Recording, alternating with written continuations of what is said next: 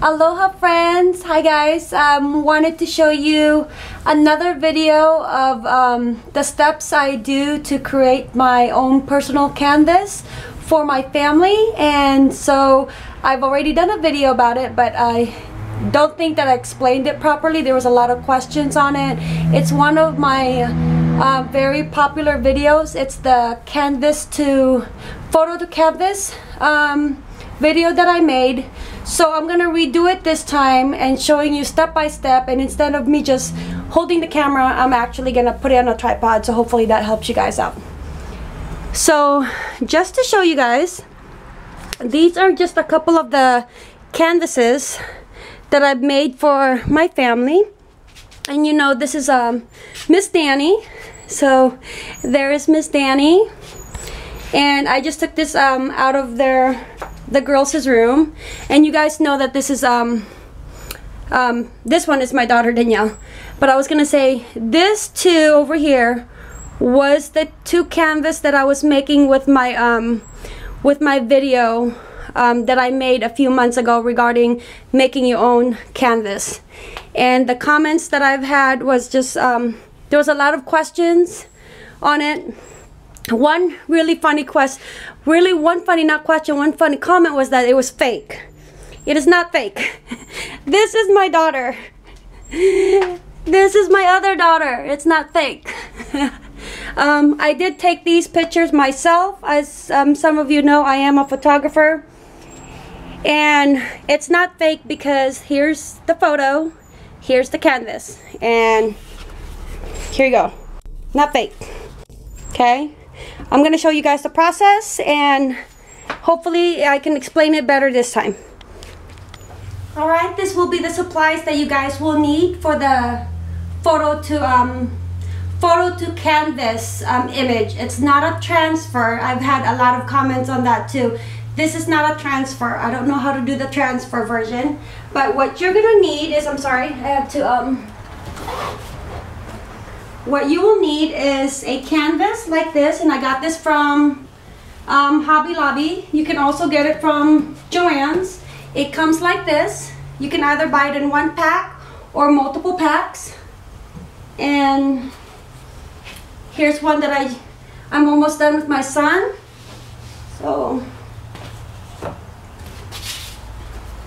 So you take the wrapper out, and it's just a canvas. It's just one of those cheap canvas that you can buy for like $4 or $6. Okay. Then you will need a print that you can print off at your favorite local printing site. I usually go to Kinko's, and it comes in like this, rolled up. So what I do a couple of hours before I'm ready to actually assemble my canvas is lay it out like this. And this is something that I just put together this morning because of getting ready with the kids. So I left it this morning. I just happened to have one of my kids' books, and I just got some heavy items from the pantry. And basically what I did is just, since it comes in a roll like this, it's very difficult to put it flat onto the canvas with it rolled. So I like to flatten the photo first. And this is actually for a wedding that I'm going to do tomorrow. This is one of my gifts for them. And this is a 16 by 20 print that I printed at Costco, and it costs, for one print, it costs $5.99. Somebody asked, will it also work for laser and ink print? I believe it can, because all it is, this is just basically a decoupage process. So I believe it can work with both printers. But this is the image that I'm going to do. I'm actually going to do 3, but I'm not sure if I'm going to show you all 3 of them. This is one of their favorite shots. So, like I said, I planned the photo out this morning so it's not so rolled. Okay. Then what you will need, is a cutting board and a rotary tool. This is a rotary tool. This is a cutting board. You don't necessarily need this. You can actually go, Costco offers their own cutting machine, because the reason that you would need that is because if the prints like this have these excess borders, you would need to trim that off, because the 16, this is a 16 by 20 print, this is a 16 by 20 canvas, and the 16 by 20 is the perfect size of the image. And a lot of the printing sites, a lot of the lab sites such as Costco, offer these little extra 1/8 of an inch around the photo border when they give you guys the image. You would need to trim that off, otherwise it will not be a perfect fit onto your canvas. Okay, so that's what the rotary tool and the board is used for. You will need, this is called a decoupage brush, and I've used this several times, and I always just rinse it off with water, and then it'll dry up. But what you need to do is just basically work it, and now it's perfect, just like new. Always rinse it off with cool water and dish soap after each use. Do not allow the decoupage to stay onto the brush so they don't ruin it. Then you will need your medium. A medium is basically what you're gonna apply onto the photo to make it stick to the canvas. I am using Mod Podge, and it comes, my Joann's comes in 2 varieties, which is gloss and matte, and I've also seen it in semi-gloss, but they currently do not have that. I'm going to use the gloss finish for this project. And again, you can get this at Joann's. This costs $9.99 at Joann's, but with the 40% off coupon, it's about $5. You will also need a clear acrylic matte coating. This will go after the whole thing is finished. It will basically protect it from dust. It will protect it from wetness, if you spill something on it. Basically, this clear acrylic matte coating will protect your canvas for a longer period of time. Then you will need a bowl and a foam brush. Let's get started. All right, I went ahead and trimmed the 3 edges, and I'm down to my last bottom edge. And this is the tricky part. You gotta make sure that you don't cut past where you need to cut, otherwise it ruins the whole image for you. So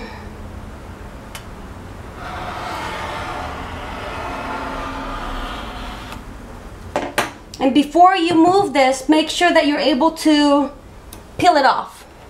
Otherwise, you're gonna have to align it. There it is. So now,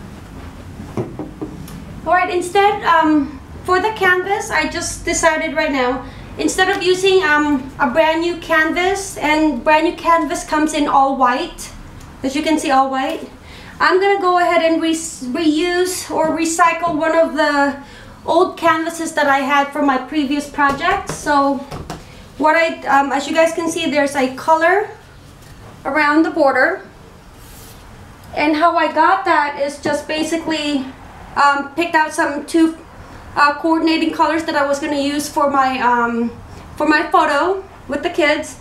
I'm gonna end up using these for this one, because I think with the gray around the edge instead of all white, it will create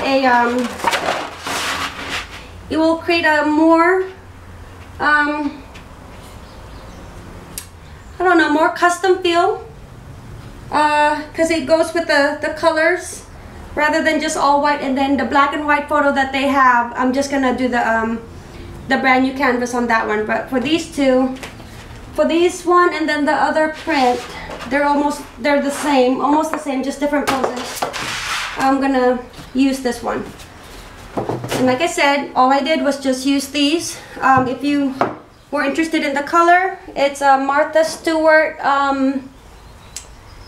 wedding cake is one of them, and then the other one is just acrylic paint, which is just a gray. And then I just mixed the two together, mixed it up before I applied the brush. I have to show you guys this because there's just comments there saying I didn't show the steps. So I just mix it up together with a Q-tip so that it's all blended, and then I apply it, let it dry before actually putting the decoupage, okay? So just make sure it's fully dry. I went ahead and opened up my Mod Podge gloss finish, shaked up the bottle. I will then pour what I need onto my bowl, and you don't really need too much for the first layer. You don't want your first layer to be too thick. And then always make sure to close back the lid because you will have a problem once it dries out. It will have lumps. Sorry. It will have lumps onto your next project. So make sure that it's very clean around the rim and fully tight. Okay, now to start the process. How I do my process is that I get a large bowl. This will act as a thing for me to easily apply my decoupage, so that I can actually go around the edges without the decoupage going onto the surface of my table. Okay, so not a lot, and you don't have to be perfect at this of applying it. You just apply it directly onto the canvas, but make sure that you fully cover everything, because this will act like the glue for your photo. The photo will be on top of this, face up. I'm sorry, I have to say this because there was just so many comments onto my other video that I have to make sure that I'm explaining it right so that you guys can do this process too, because it's very cheap. $5.99 for my 16 by 20. This is like $4. So it's about $11–12 for the whole project if you've already have the Mod Podge and the brush set, which I do. I actually have a couple of the Mod Podge, so it's actually really good. I have a couple of canvases for my girls into their room. Really efficient, money efficient. Okay, so it's now fully covered onto the surface. You don't want any lumps. And then the reason that I have the bowl is because it's hard to get the edges. You make sure that you also get the edges, because the Mod Podge does not only act as a glue for your photo. I hope I'm not yelling. It's just I feel like I'm so far away from the camera. It also protects the canvas from dirt. So it creates like a coating of barrier. So just make sure you have no lumps. Just go over it again. There you go. And this is when you have to work a little quickly, because you don't want it to dry. And then also because it's mostly going to cover the edge where you really want it to cover the edge, make sure that you apply enough coating to the edge to where the photo will stick.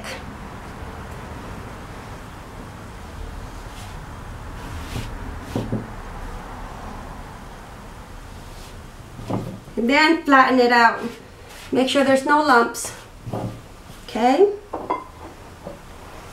I'm gonna work quickly because I need to put my photo on top of that. Make sure that my table is clean. Oh. Here's my photo.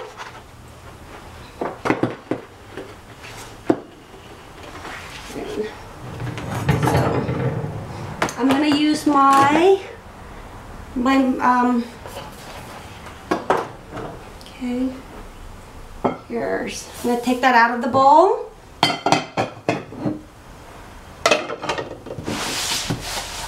Here is my mat. I want to make sure, okay? I want to make sure that it's able for you guys to see it. I'm going to place it down. Canvas, photo, decoupage. All we have to do, okay? This is the tricky part. All we have to do is just align.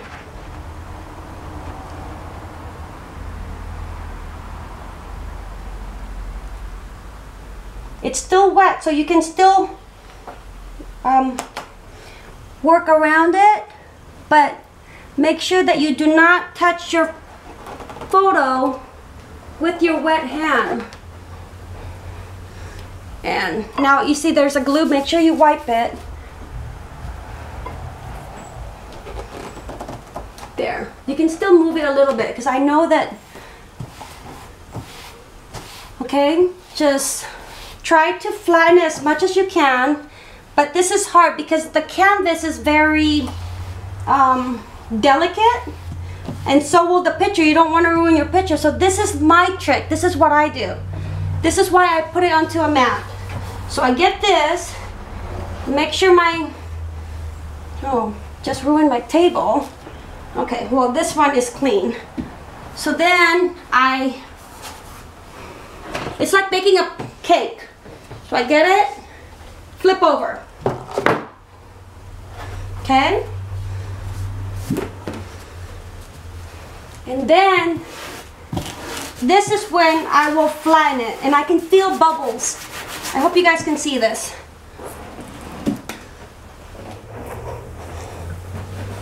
Okay, so I zoomed in just so that you guys can see. So you saw me flip it over, and the only reason I did that is because I need to flatten this part. And like I said, the canvas, very delicate in the middle because it only has the wood edges. Now I'm over explaining this because the video, there was a couple of comments like, why did you flip it over?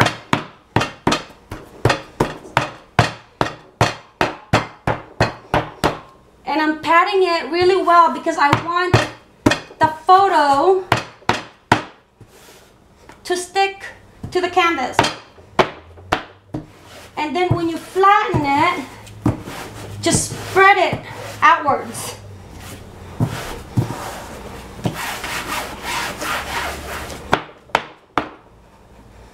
Okay.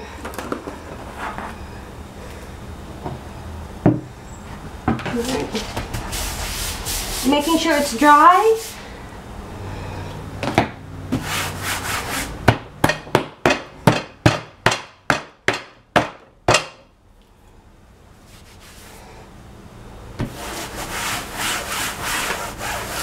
Again, this is not even for me, this is for a client, so it is actually that easy and that beautiful to make as a gift for somebody.